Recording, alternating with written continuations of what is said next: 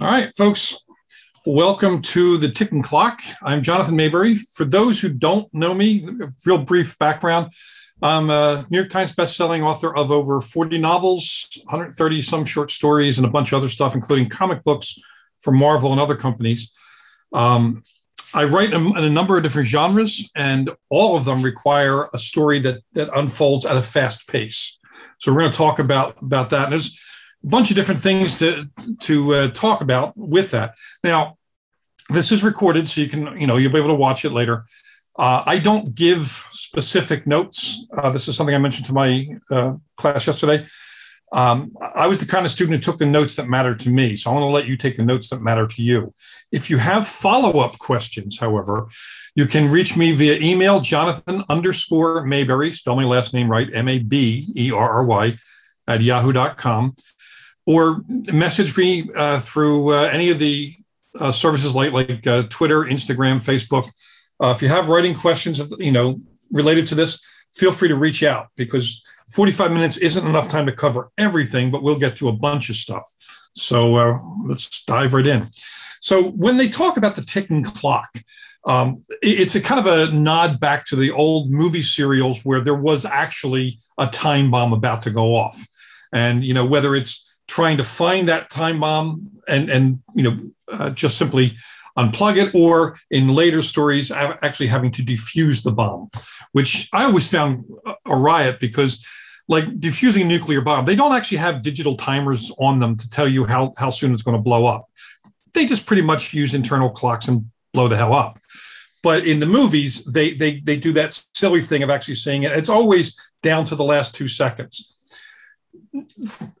This genre of writing, this type of writing, the ticking clock thing, is based on a cliche that's so corny that, please, for the love of God, never use it. Don't actually have a ticking clock. Don't actually have a fuse running that somebody has to run and chase and cut off just when there's an inch left before the bomb. Don't do the expected in ticking clocks. The ticking clock is implied.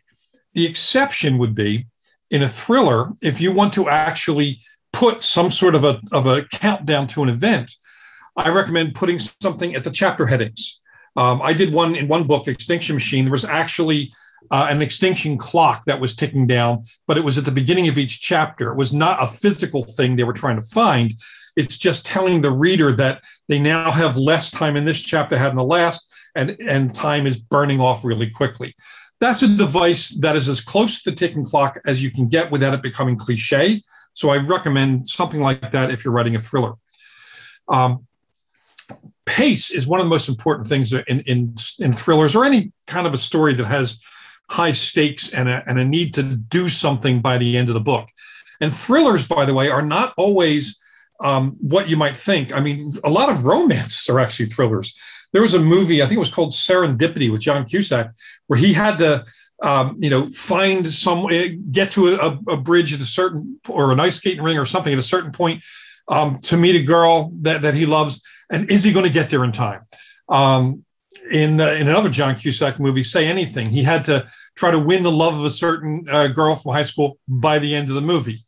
And there are a number of other things like that. So ticking clocks can be implied in a number of different stories. When we're talking about pace, though, that's a really key thing, especially in thrillers, because we want the story to unfold in the shortest possible time frame. We want it to unfold, when we write it, we want it, to have that race against time thing. We see it in our plots. We try to build it into our plots for those who plot. I don't know, not everyone is a plotter. I'm a card-carrying plotter.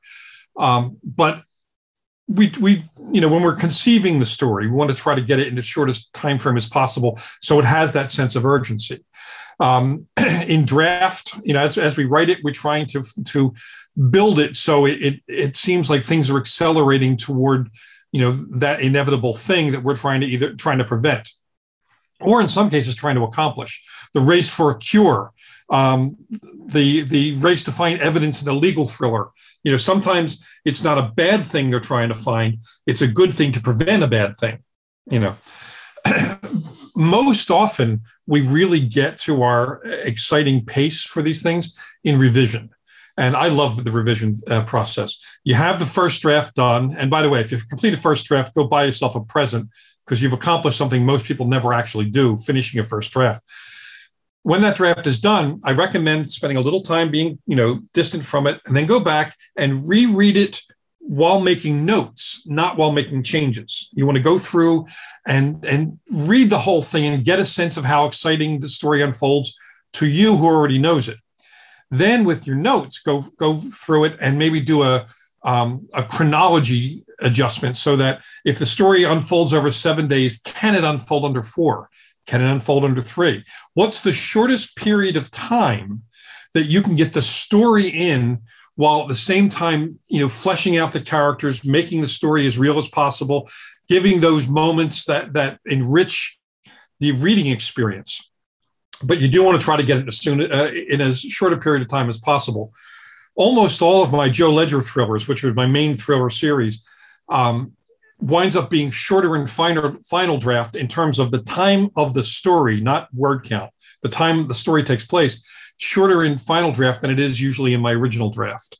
Sometimes in my plots, I'll give a story 5 days and think, wow, that's a whole bunch of time. And then I realized that, the story really deals with special ops guys in the field dealing with the big bad. 5 days is a vacation for special operators. They want to get that thing done and get the hell out of, the situation. So I try to shave off bits and pieces of time. It's important to be aware of how much time you're taking to tell different things in the story.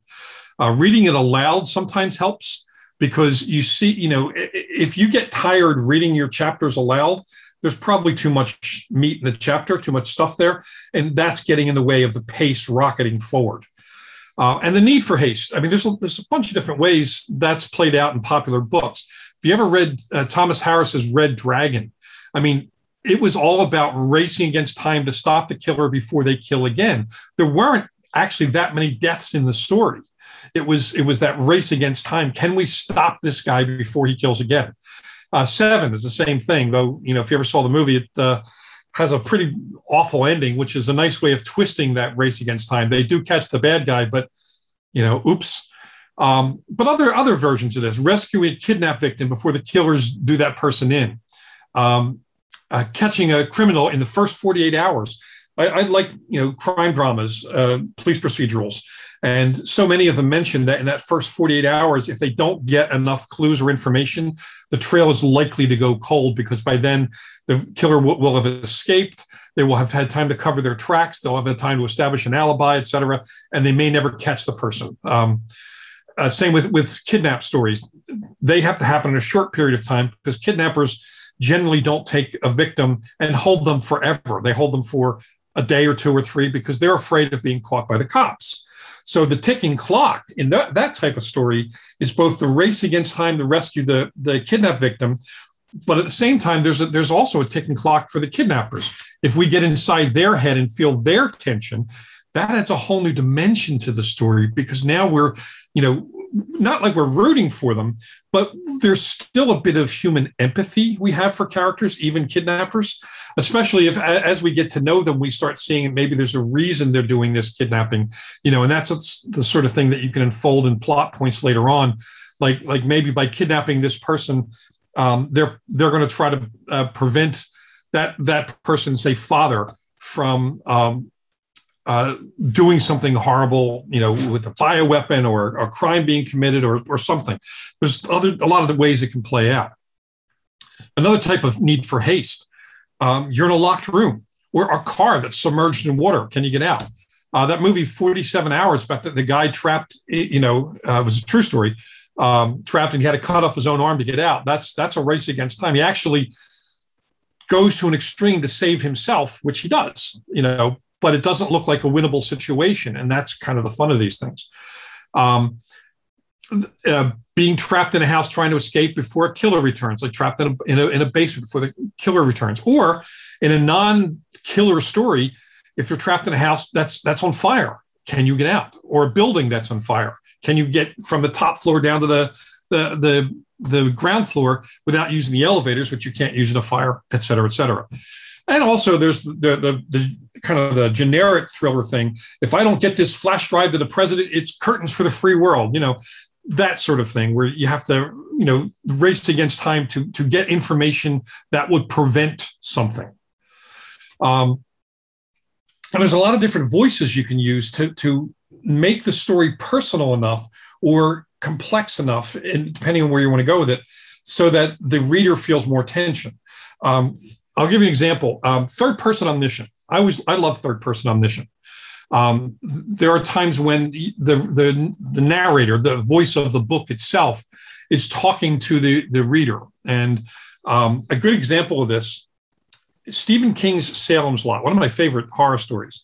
There was a scene where one of the bad guys, Straker, he's kind of the human servant of this vampire. It's kind of like the Renfield to Dracula. He's the Renfield to Barlow, and he's abducted a child, and he's taken the child. And up to this point, we think they're going to rescue the child or something, and he brings him to a kind of an altar, and we're dreading the revelation of what he's going to do to this child, because it's a horrible thought.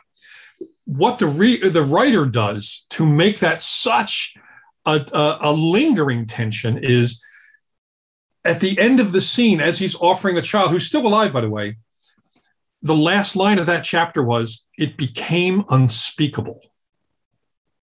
Now that's beautiful in terms of writing, horrible in terms of what the reader is imagining, because there's nothing that Stephen King could have written in that scene that would have matched my thoughts about what an unspeakable thing Barlow could be doing, to offer this kid up. That sort of hook does two things. One, it's a great thing for tension, because if this guy is doing something unspeakable now to bring a greater evil in, what will that evil do? Oh my God, dread. Dread is a form of tension, so we're amping up the tension knowing that something big and bad is about to come. But also it invites the reader in to co-create the story. And if we can get the reader to fill in some of the blanks we deliberately create, the reader is now emotionally and intellectually invested in the story. They want the story to unfold, and they think they know what happens here, here, and here. So they're right with you all the way up to the end. That kind of subtlety of structure doesn't feel like it's tension, but it builds so much tension in. In one of my favorite all-time novels, The Haunting of Hill House by Shirley Jackson, the opening paragraph, do yourself a favor, go look up, when you have a chance, the opening paragraph of The Haunting of Hill House. The very structure of it, even though it's written in an elegant, very elegant voice, it implies so much. And then when we read the book, we find that the implications are left up largely to us to understand and fill in. By the end of that book, you still don't know whether it is a haunting or a character going through psychological disintegration. In either case, the process of getting that character and the supporting characters to the end is traumatic in a lot of different ways. There's a reason that book is regarded by most horror writers as our gold standard for suspense. It is just an elegant opening. It's fantastic. First person present is also, it's pretty common. I use that a lot in stories. A lot of people use it in stories because if a character is describing their own story going through a race against time, a mystery or something, that character's personal involvement is both a proxy to let us feel what they're feeling. And of course, they're feeling tension and nervousness, stress, anger, determination, all these things. But at the same time, it's also an invitation for us to be in that character's skin. And if we can inhabit that character's skin, it's now personal to us. And this is an important point. If you are writing a thriller of any kind, and the reader does not feel a personal investment in the protagonist, you're not writing a successful thriller. They're not going to, they may find it entertaining, but you want them to be able to walk away from that book and carry the story with them. That's really key, because then you have reached the reader himself or herself without in a bigger way than just merely writing a book that they found enjoyable. They're involved in it. They talk about it later on. A great example of this was Da Vinci Code. Dan Brown, and I'll mention Dan Brown later on too. Dan Brown wrote a book that was so compelling that a lot of people related to the story. They felt that they were there with him. And it's one of the reasons the book became a huge bestseller and launched a whole series of movies. There's now a TV series prequel to it, The Lost Symbol. People love the idea of a character who's not only an expert at what they're doing, but is emotionally involved. He cares about the story and its impact, not just on politics or religion, but on the people caught up in all of that. And we feel that in the book. Just a little side note, Dan Brown often gets punched around by reviewers because they thought the Da Vinci Code was, it was cotton candy, so many short chapters and all those narrative hooks. Those reviewers are clueless in a great way, because that book reshaped thrillers since then. Since Dan Brown had the Da Vinci Code, the bestseller list has been crammed with thrillers every week since. And so many writers have adopted the style of those short, punchy chapters, those narrative hooks, and that driving pace. That pace never lets up in the entire book. Even when there are pauses to rest for the moment, we know that the end of that chapter is going to light the fire again. It's a great book to study, to read if you want to be a successful thriller writer. And in fact, one of the things I really recommend is find a couple books that you have read that you really enjoy, the pace, the tension, and so on. Read them again as a reader, and then go back and reread them once or twice while making notes as a writer. Deconstruct them, figure out the carpentry of how that tension, that structure of tension was built. You'll learn a lot from it. That's one. Pete Duderman did one, I think it was called Spider Mountain. That was a really great action thriller. James Rollins, I think it was Black Lightning, it was called. It was a really great thriller. There are, of course, Thomas Harris's Silence of the Lambs and Red Dragon were brilliant.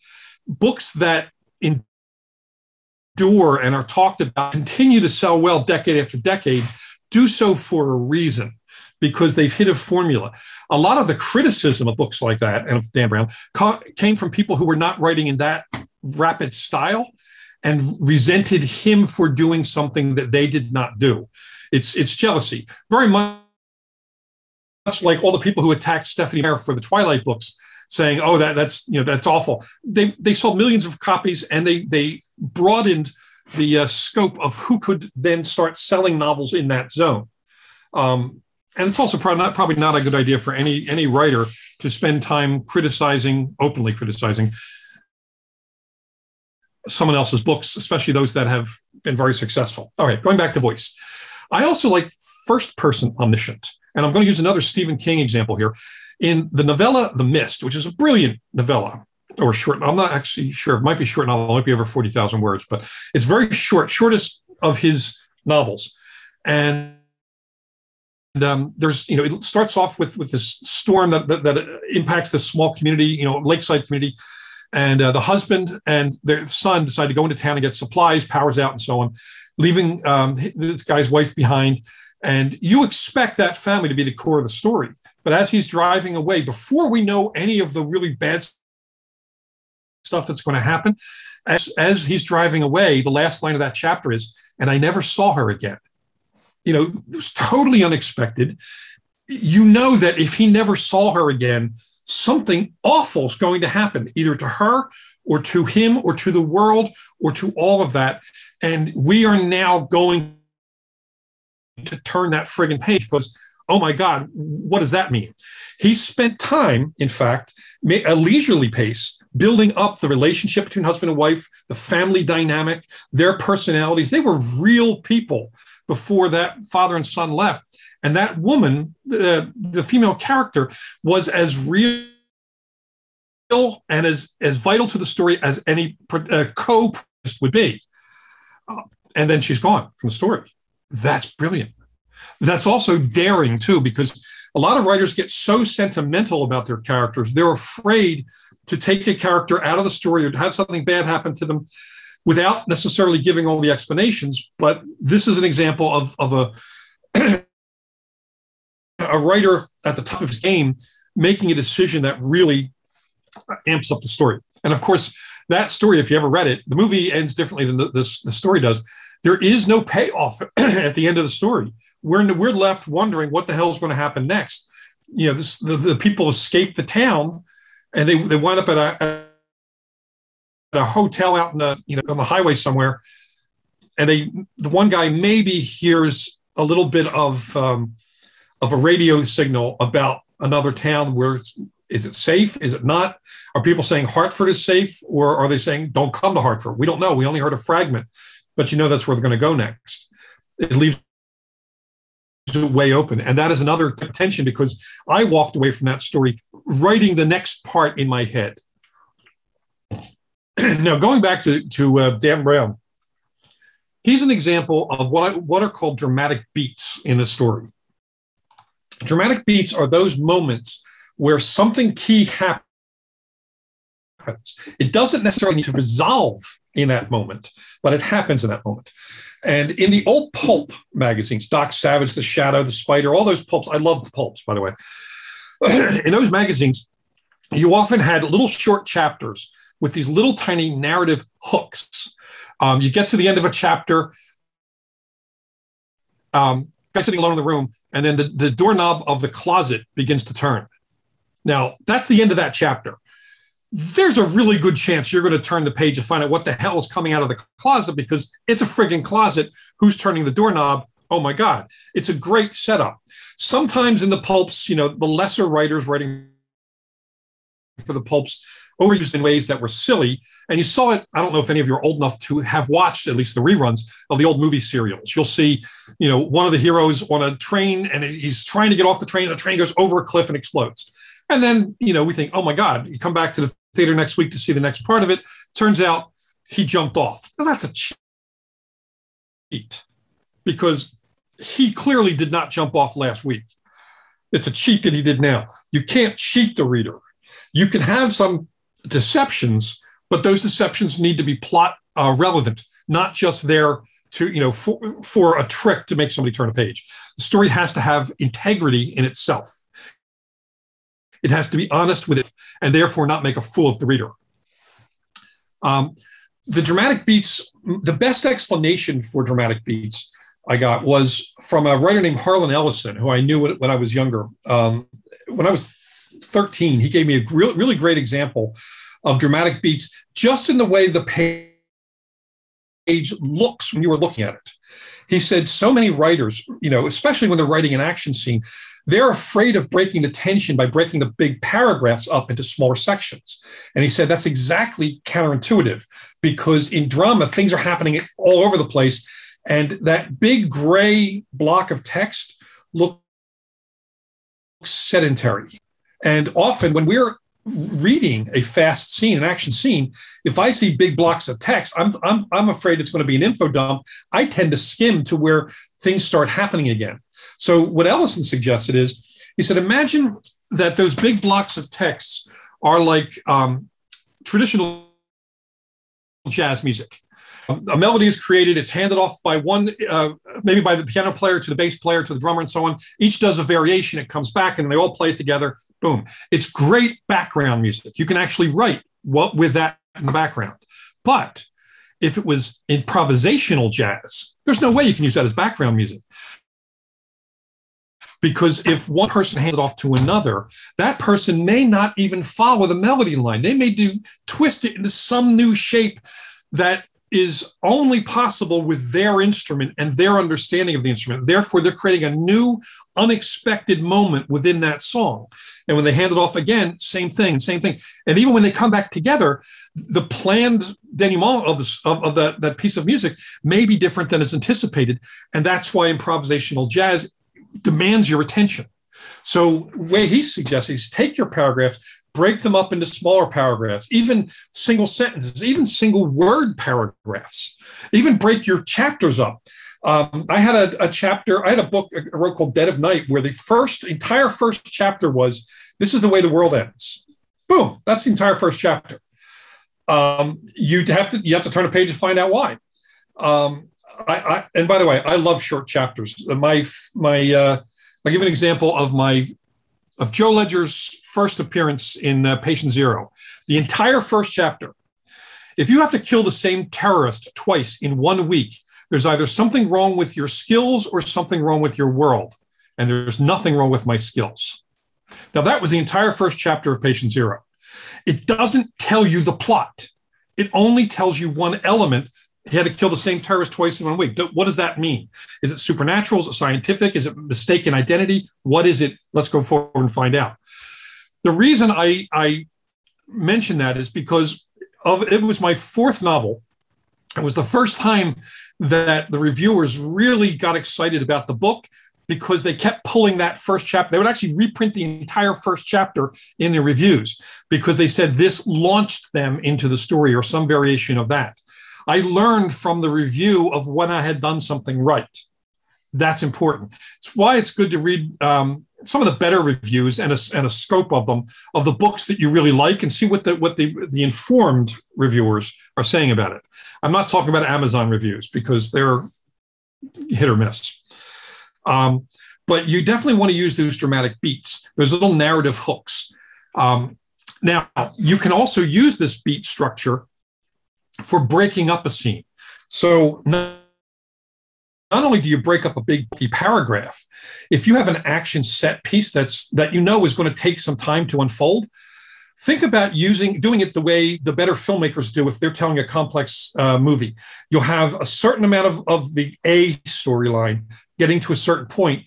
They'll cut it and they'll go somewhere else. They'll tell another story, another plot line. Maybe it's parallel to that, or maybe it's another thing where another type of tension is happening to another character, and then they'll come back to this. How many of you ever watched the Lord of the Rings movies? Great show of hands.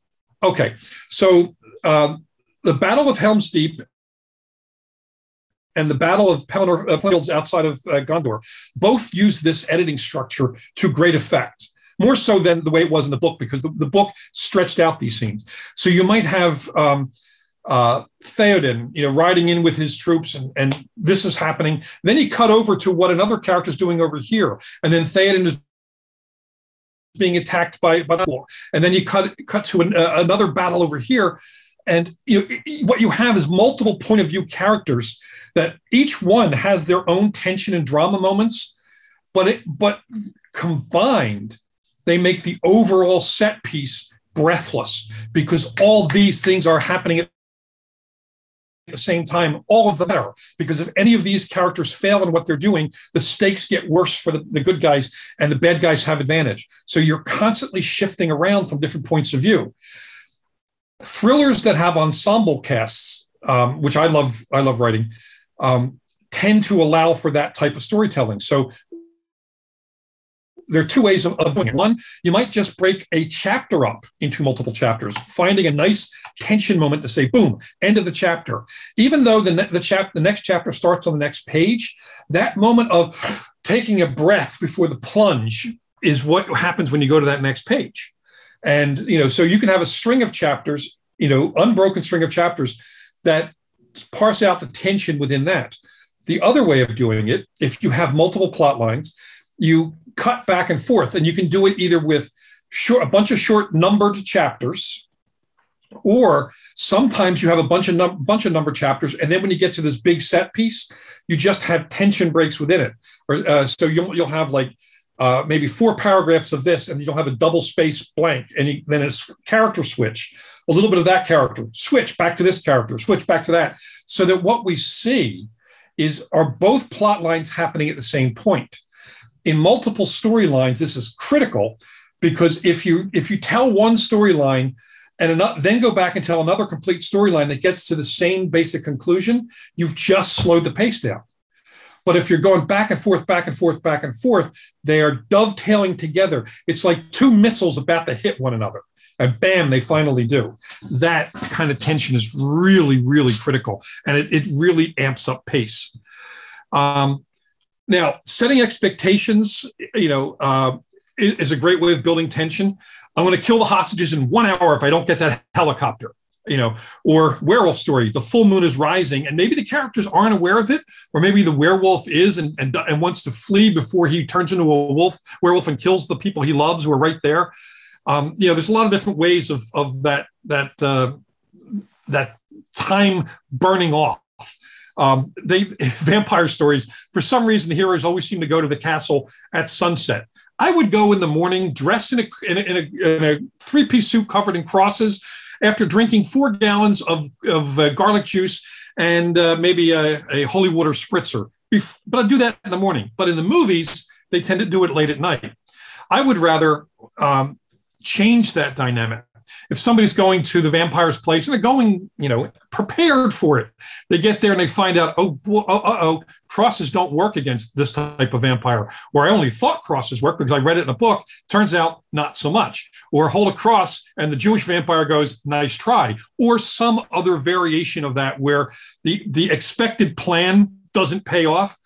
And the reader, who is probably filled with the same sort of preconceptions as the character, is stalled by, oh my God, the cross isn't going to work.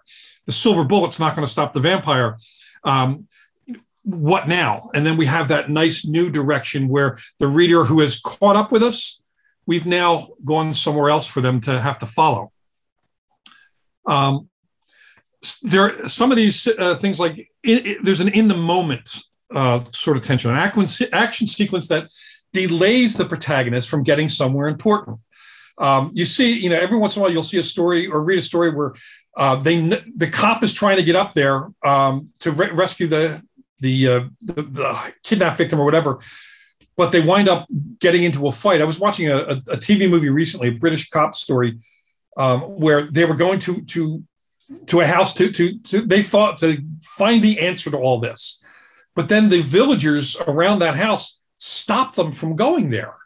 And we're thinking, that doesn't make sense because the villagers would have been victims of what was going on there. Why would they be trying to stop us? Oh my God, what don't I know about this story? It was a really great scene. The hero had to deal with that and then go inside. And because of the new dimension of that scene, when she went inside, everything from that point was 10 times more tense because now the story has been reshaped and the character's understanding of it got reshaped.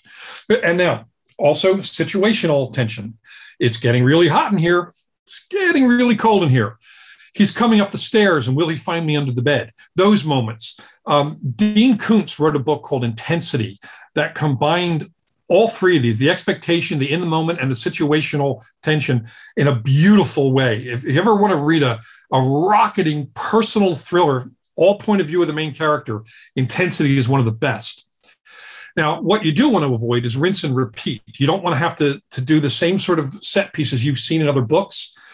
Unfortunately, that happens, and you want to try to avoid it as much as possible. Okay, so let's go on to stretching the moment. I love stretching the moment things. We're safe.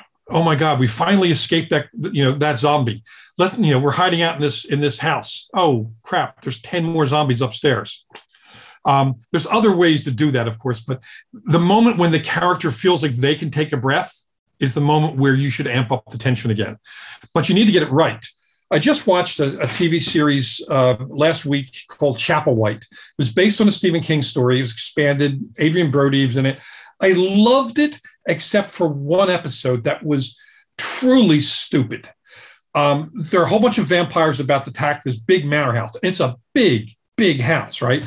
There are 3 or 4 people inside armed, to repel them.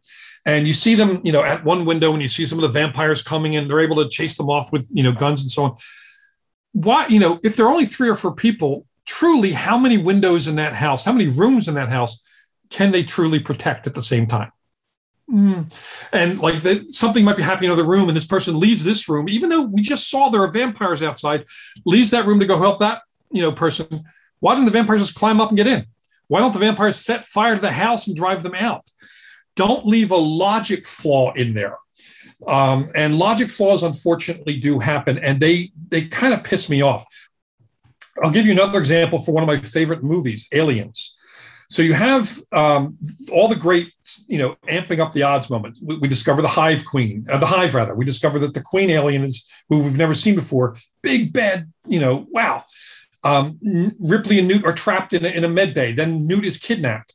The sentry guns are firing, and they run out of bullets. And we don't see the monsters they're killing. We just see the gun firing and the counter go down. Great, ticking clock. But then they hit one that's really, really, really dumb.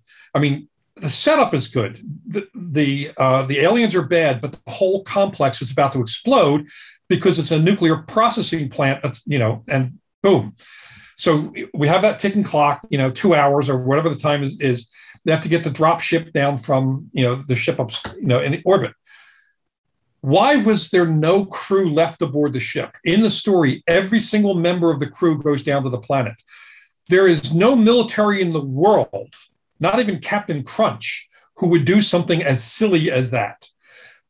James Cameron, wrote the script and thought, wow, that's probably going to be a dramatic moment.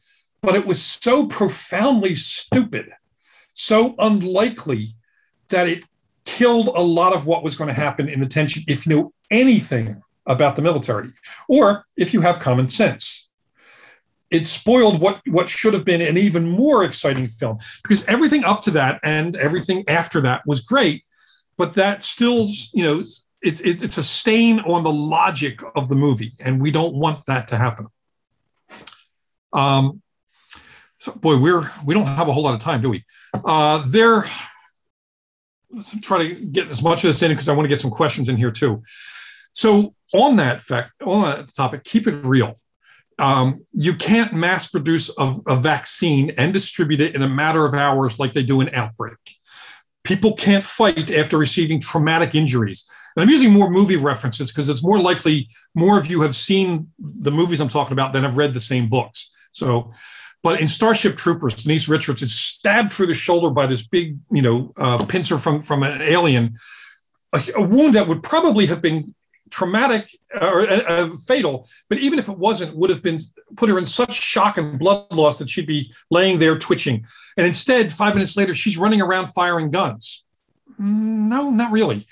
In martial arts movies, for some reason, especially in the 70s and 80s and 90s, they established how bad the villain was, how badass the villain was, by having the hero lose most of the fight and get his ass thoroughly kicked. And then finally he has that moment where he'd and then for some reason he uses his special technique, the stupid crane technique from Karate Kid or whatever, and goes in and wins. The amount of physical trauma the character has gone through by that point would not allow them to win that fight from someone who has not, the villain who has not taken that kind of trauma. It's medically unlikely enough that anyone who has ever been injured would go, oh, really? You see it with action characters in books and movies getting shot multiple times, a lot of blunt force trauma, knife cuts. Knife cuts, okay, but it depends on where. I was watching a movie not too long ago where there was a knife fight and Tommy Lee Jones' character was getting cut on the leg, the stomach, the chest, the arm. They're not bleeding very much. And it doesn't seem to be limiting him because for some reason the knife cuts are all surface, even though he's like, ah! But it's all surface because it doesn't prevent him from walking, moving, jumping, swinging his arm, and so on. That kind of stuff is silly, and you should really avoid it. And if you don't know how a fight scene actually works, go ask somebody who knows how to, like I'm a martial arts guy, so I actually advise people on fight scenes. But there are a lot of folks out there who know how to write a good fight scene. Go ask somebody who gets it right, and then hopefully they'll ask you about something that so they can get it right. So, summing up, I know there's a lot of stuff to dump on you in a short period of time. You want to understand what the consequences are in a story, and they can be, the consequence of not being able to stop that bomb from going off, metaphorically, but also there are consequences along the way.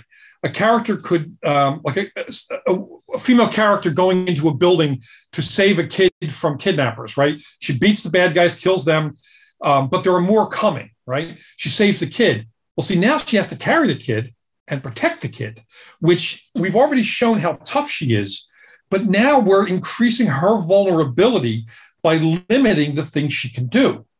See, that's much more interesting than having a character just deal with a gunshot wound and have, maybe, protect that arm. They're protecting something else, a child or a person, like an adult rather.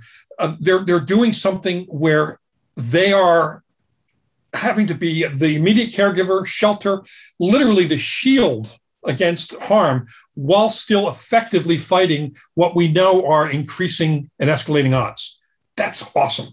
That's really great. I'll be giving a talk tomorrow, by the way, on the nonfiction backstory of fiction. And a lot of this will be going into how to make some of these tension scenes really pop by having the kind of information that's real world that people can relate to directly. All right. So we're going to jump over. I know we don't have that much time, but if anyone has any questions, there is a mic right there.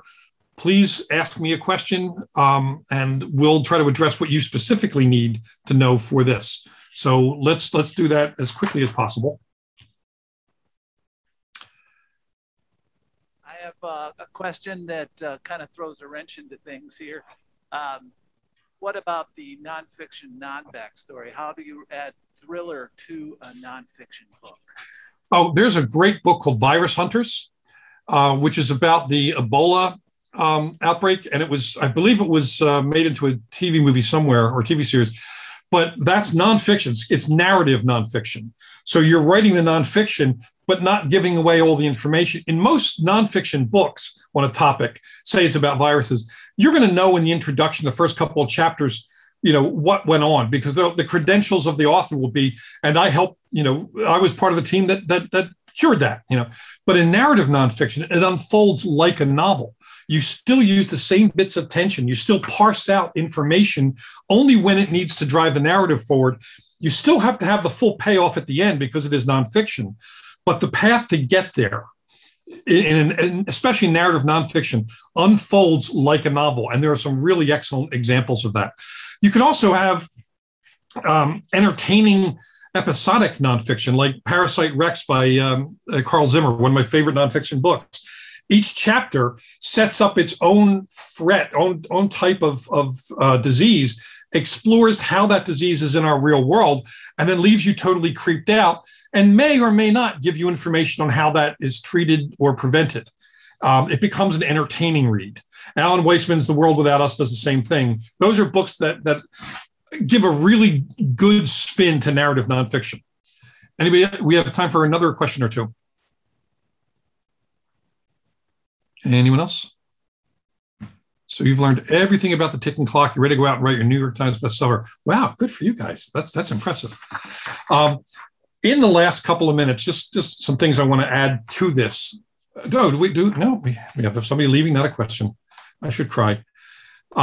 So twisting expectations is always a fun thing. With skilled readers, and by skilled readers, I mean those people who read a lot in the same genre zone, they're going to catch up with you at some point. They're going to find the clues that you've laid, and you should be laying some clues.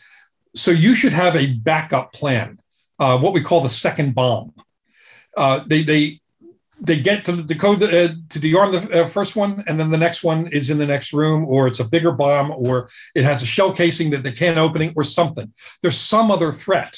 I did that in a book called Assassin's Code, where the nuclear bombs that the hero found were actually fakes, or they weren't armed at all, but it was a trap by the villains, and it brought all the heroes into what should have been an unwinnable situation. And that became a fun thing to write, because at the point at which the hero, Joe Ledger, realizes that this bomb is not even armed, you're going, uh-oh. And then, of course, he turns around and they're the bad guys, and there's a lot of them. That allows the reader to have an oh shit moment. We love those oh shit moments. And by the way, in comics, they're actually called oh shit moments, actual industry term. You get to that moment and something happens, and it just completely twists expectations. I did it when I was writing Black Panther comic for Marvel. I was writing it during the time when T'Challa was injured. he wasn't able to be the Panther. So his sister stepped up to be the Panther. And there are a couple of oh shit moments because, in the comics, she was not a scientist. She was basically the Lindsay Lohan of Wakanda. She was not a heroic figure, and she has to become one. So I kept giving her moments where she'd be up against increasing odds that she should never have been able to beat. And we see her leveling up because of her brother being an example, the technology she has, her emerging inner courage, her need to do this for her people, which brings her out of the person that she had allowed herself to become into the hero that she is becoming. Those moments of tension change the direction of the story, both for the reader and for the character. And that is just a whole bunch of fun. Now, how much time? Are we out of time now? Yes or no? Yeah, you're out of time. Okay. So again, I invite you guys, if you have additional questions, I know it's a lot to cram in. It's usually a 2-hour talk. Please don't hesitate to reach out to me via email, jonathan_Maberry@yahoo.com, or through any of my social media. If you have questions, I'll be happy to answer your questions. Go have a wonderful rest of your convention, and hopefully I'll see some of you tomorrow in the two programs I'm teaching. Take care.